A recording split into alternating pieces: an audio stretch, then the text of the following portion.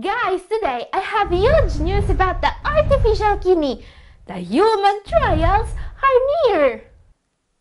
So, welcome back to all my subscribers, and if you are new here, my name is Katherine and I've been working with kidney disease patients for almost 10 years now. Today, I will say something I didn't believe I would ever say in my life. Your doctor is wrong about kidney disease. There are new findings about nutrition and therapy that will change the way we look at kidney health forever. First of all, because every single doctor and nephrologist I've met recommends taking blood pressure pills to protect the kidneys. But this week, all the major medical journals are headlining. Common hypertension drugs can cause kidney damage. Are you affected? Yes, this is shocking, and we'll get in deep about this in today's video. We'll see exactly who should stop taking blood pressure medications immediately. Second reason why your doctor is wrong. All doctors will tell you that kidney disease is a degenerative condition, no chance of improving once you get diagnosed. And yet, I have a lot of comments I can show you even right now of people that were able to get an improvement in kidney function. This is just one of the many comments I got on my recent videos. My mother is out of dialysis thanks to your tips, and we have seen great improvements in lab tests. Doctors can't believe. Yes, her mother's doctors were wrong too. And guys, I have another reason why you should be optimistic about kidney health. There is incredible news about the artificial kidney I want to share with you. Let's see it. According to the Facebook page of the Kidney Project, the team that's developing the bioartificial kidney, they are getting closer to start the human trials now. This is because there's been a huge step forward with the bioreactor. Why is this so important? The bioartificial kidney, once implanted inside the receiver, will be able to filter the blood just like a kidney. It will only be powered by the human body without the need for anti-rejection medications, and it will guarantee that the patient will stay dialysis-free on the long term. And guys, what they discovered is crucial for the bioartificial kidney to work properly because it can keep the renal cell in the bioreactor alive. Keeping the cells in the bioreactor alive long term is one of the biggest challenges the researchers are facing with the bioartificial kidney. You see, the artificial kidney is made of two parts. The hemofilter basically does what a dialysis machine does. It removes toxins and scores from the blood.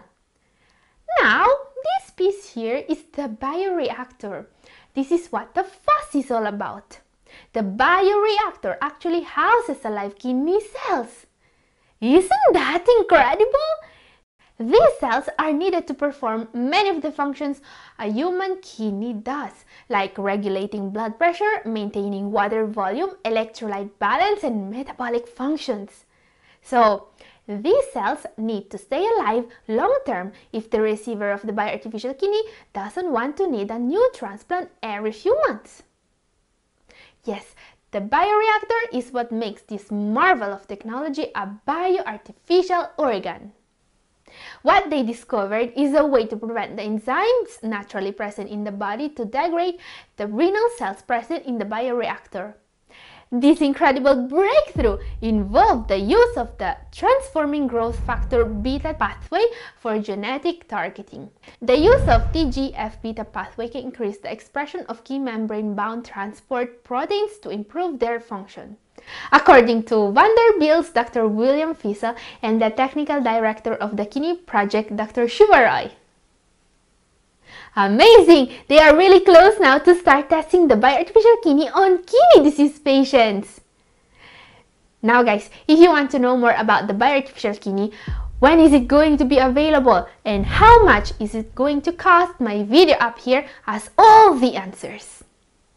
And in a recent interview, the team leader of the Bioartificial Kidney Project basically admitted that he really believes they are going to start the human trials this year. So absolutely subscribe here and set the notification bell to all so I can keep you updated about the development. And this makes me feel full of hope for all the people doing dialysis right now. Yes, dialysis is not the end. Let me read another comment from Double O Kidney very quickly. My name is Adrian. I was on dialysis. My eGFR was only 3. I watched a lot of your videos. Doctor said I am no longer need dialysis since December 31st. I used to have 2 times a week. But now I am free. My eGFR increased to 25. I followed the necessary vitamins and food and consulted with my doctor. Almost 3 months ago, I was 103 kilos. Now I am 78 kilos. I am blessed to share the good news with you. Thank you so much for your channel. Thank you very much, Adrian, for sharing your story with us. This is absolutely amazing, and it's proof that you should never lose hope. And also that you should get informed exactly about what you need to get better and achieve it with good habits and well-researched nutrition and vitamin supplementation. There is a reason why I always put a lot of emphasis on vitamin supplementation. It's because many doctors get it all wrong. Let's see why. Alpha-calcidol. Has your doctor ever mentioned this vitamin to you? He probably should have. There are studies proving that supplementing this vitamin can seriously slow down the progression of kidney disease. Alpha-calcidol is a vitamin D analog. It's the vitamin people with kidney problems need the most actually.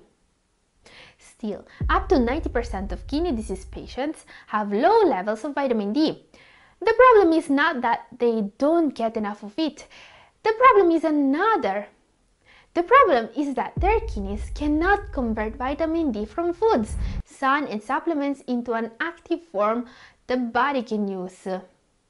This active form is called alpha-calcidol.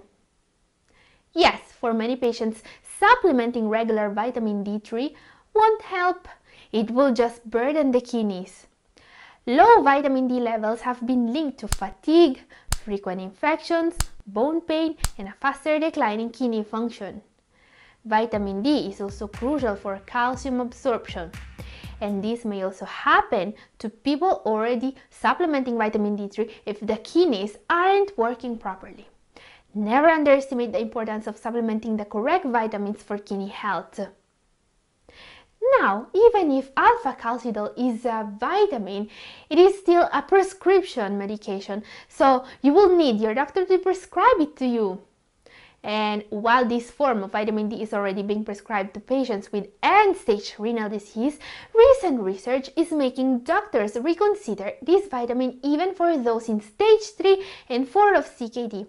So, talk to your doctor if your levels of vitamin D are low despite already supplementing it.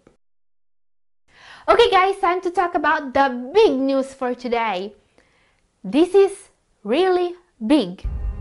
Common hypertension drugs can cause kidney damage. Are you affected? All the major medical journals are talking about this. Even Science Daily published about this study. Long-term use of blood pressure drugs may cause kidney damage, study suggests. Now guys, if you follow me regularly, you may remember that in my recent video, I warned you about the dangers of beta blockers, a very common type of blood pressure lowering medication. And today, yet another blood pressure pill is proven to be very dangerous, even worse than beta blockers, especially for the kidneys of those suffering from kidney disease. I'm talking about ACE inhibitors, one of the most common blood pressure medications. New research from the University of Virginia School, UVA, of Medicine found out that ACE inhibitors, one of the most common blood pressure medications, can cause kidney damage on the long term, even in people with healthy kidneys. We can only imagine what kind of damage these medications can do to the kidneys of someone with CKD. ACE inhibitors, including lisinopril, enalapril, and benazepril, are very commonly prescribed to people with CKD. And now we find out that they actually cause kidney damage even in healthy kidneys. This is frankly shocking. Yes, your doctor is wrong about prescribing ACE inhibitors. But guys, please don't panic, even if you are already taking these medications, and don't stop taking them without consulting your doctor. I want to be very clear on this. It's not wise to let blood pressure out of control even for a short amount of time. So, what to do if you are taking lisinopril, enalapril, or another ACE inhibitor now linked to kidney damage? First of all, schedule a doctor appointment ASAP and let them know about this new research. Ask to be put on a different medication. And even better, find ways to lower blood pressure naturally. Did you know that taking garlic in a very special way can lower your blood pressure with results similar to taking a blood pressure medication but without any side effect? Yes, this is proven by science. I've talked more in depth about this in my video up here. Watch it now to know more. And this is all for today. Thank you for watching.